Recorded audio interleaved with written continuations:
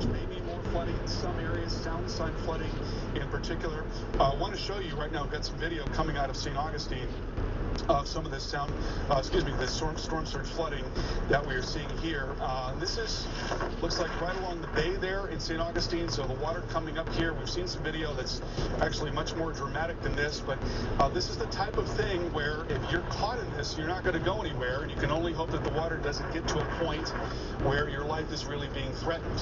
So again, please keep in mind that this is the big killer in hurricanes, and this is why when you have been asked to evacuate, you need to take it seriously and not think that you know what's going to happen based on your past experience with hurricanes, because every storm is different, and the way that this storm is running up along the coast makes it a very different storm.